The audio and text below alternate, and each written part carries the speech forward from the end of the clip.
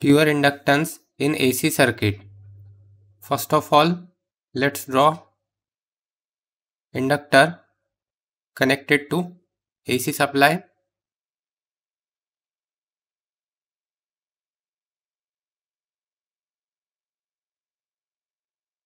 This is AC supply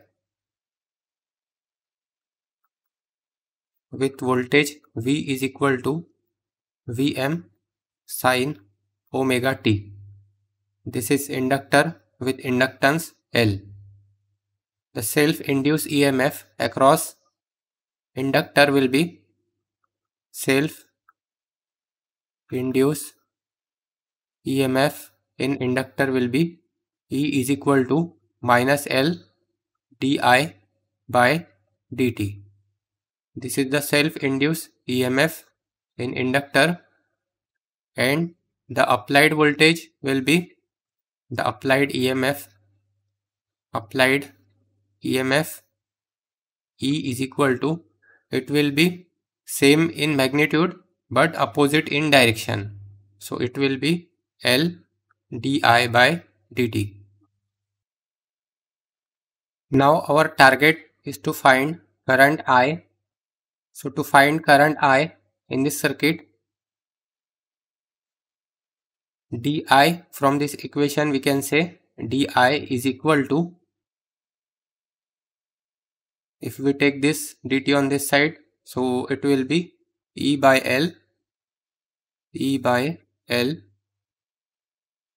dt. Now here in place of this E we can substitute V, so it will be di is equal to V by L dt. Now we can integrate this, so I is equal to integration of V by L dt. Now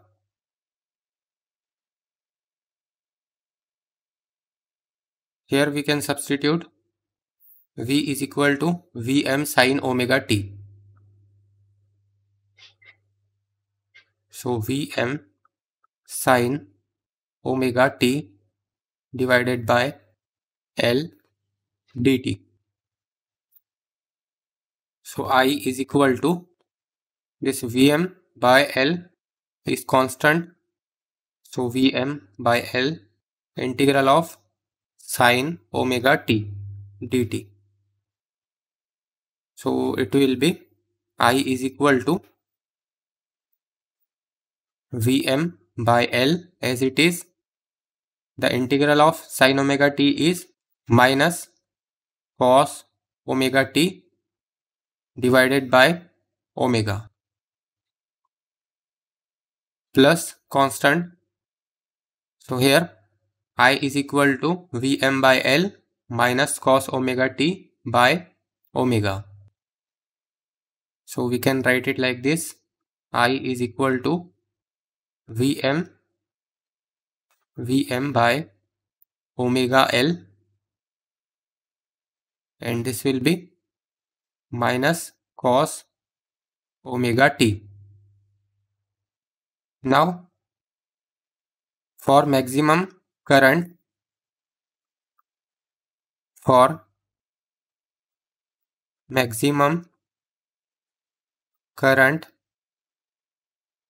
cos omega t should be equal to 1. So this current will be Im. So Im is equal to Vm by omega L, and this term will be 0. So it will be, this term will be 1. So it will be minus 1. So here we can write Im is equal to minus Vm by omega L. Now this minus Vm by omega L, this minus Vm by omega L, let's say this is equation number 1. So in place of minus Vm by omega L, we can substitute Im. So here we can write in equation 1,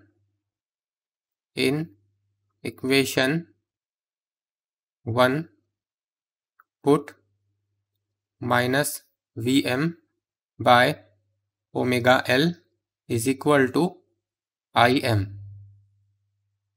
So this equation will be I is equal to Im cos omega t. Here we can see this will be Vm by L omega. So this equation will be I is equal to Im cos omega t. I is equal to Im cos omega t. Now we can substitute in place of cos omega t. We can substitute Im minus sine omega or pi by 2 minus omega t.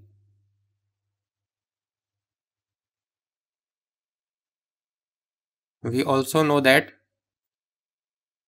minus, here we can write, but minus sine theta is equal to sine minus theta.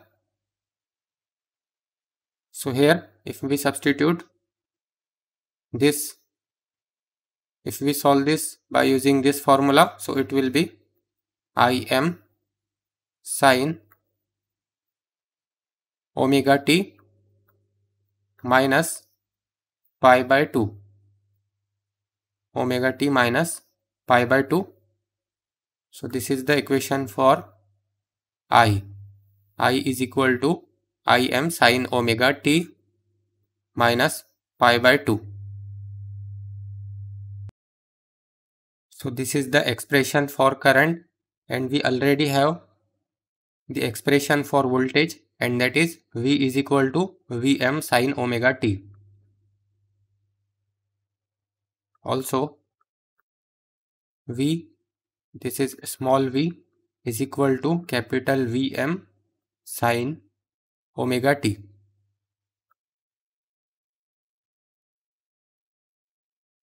Now here we can see, here the phase is omega t minus pi by 2 and here it is omega t. That means first the voltage will grow and after that the current will grow. That means here we can write current I lags V by pi by 2, or we can write voltage V leads current I by pi by 2. Now we can draw wave diagram for this. So wave diagram,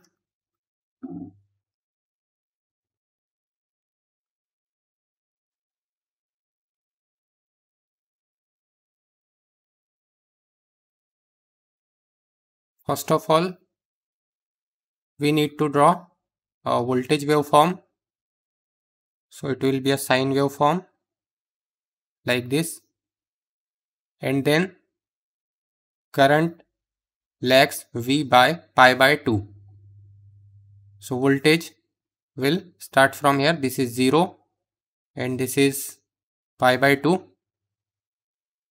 and this is pi and this is 2 pi. So it will start from this point.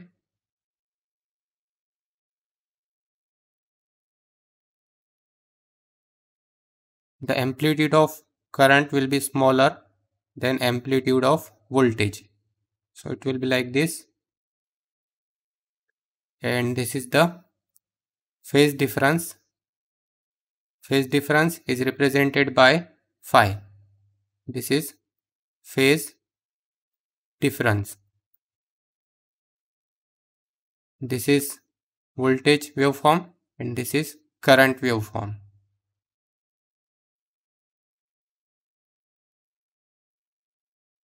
Here we can write voltage V leads I by pi by 2, or we can write I lags V by pi by 2. Then we can draw this by using phasor diagram also. Before that, here we can see this will be Vm, this is Vm, and this is Im. This is the maximum or peak value of voltage, and this is the maximum or peak value of current. Then we can draw phasor diagram. Phasor diagram for this will be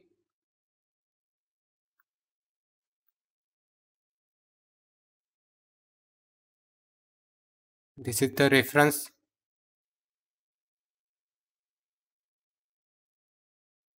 then this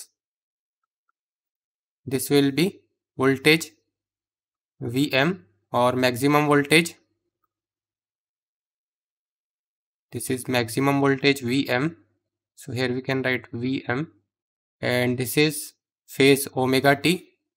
This is the direction of rotation of phasor, because phasor rotate in counterclockwise direction at a speed of omega t. So this will be, this is voltage V, and current I lags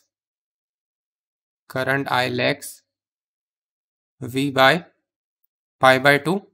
So this will be pi by 2 or 90 degree. This is pi by 2. And this will be the projection of current. So it will be current I. Here we can write this length represent amplitude of current Im, and this length represent amplitude of voltage Vm. So this is the phasor diagram.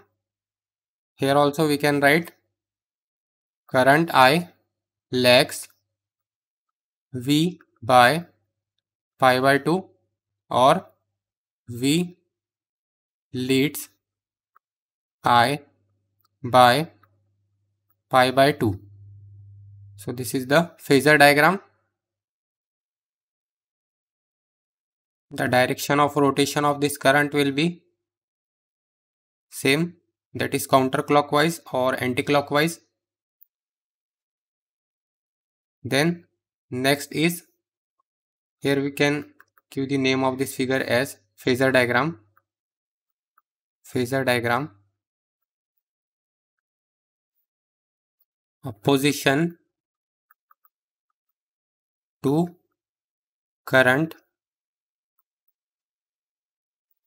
due to inductor.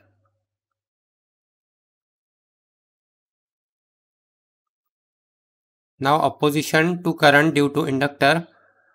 The opposition to the current is given by V by I. Now here this V by I is given by, here we can see, here there is little sign correction. This will be removed from here, and here this will be removed from here. This minus sign will be as it is. So here this will be as it is. Now this is correct. So from here we can say, therefore Vm by Im is equal to omega L. So voltage by current is equal to omega L. So here we can write V by I is equal to Vm by Im is equal to omega L. And opposition to current for inductor is given by, it is called as XL, and it is called as inductive reactance. Inductive reactance, where this omega is equal to angular frequency and it is equal to 2 pi f. This angular frequency unit is radian per second and this is the inductance in Henry. So therefore XL is equal to omega L and it is equal to 2 pi f L, and its unit will be ohm because it is the opposition to the flow of current. Then whether the supply is AC or DC. So for AC the opposition to the current will be, or here we can write for AC, higher frequency,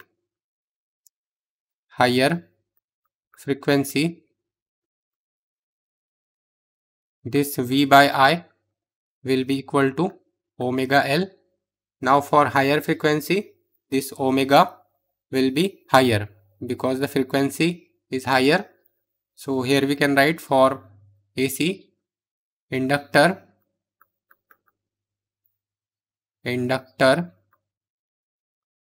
blocks AC in bracket high frequency.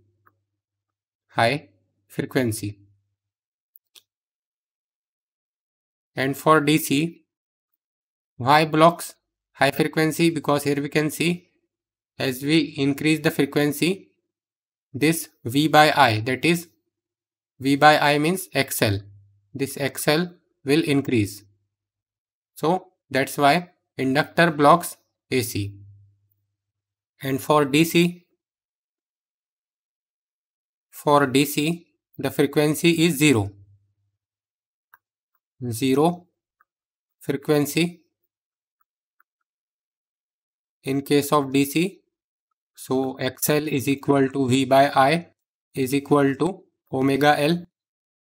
So for this will be 0. That means opposition to the current will be 0. So here we can write inductor allows DC.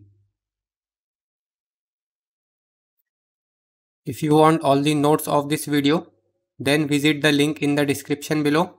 There you will find thousands of questions and answers and videos related to electrical and electronics engineering. Thanks for watching.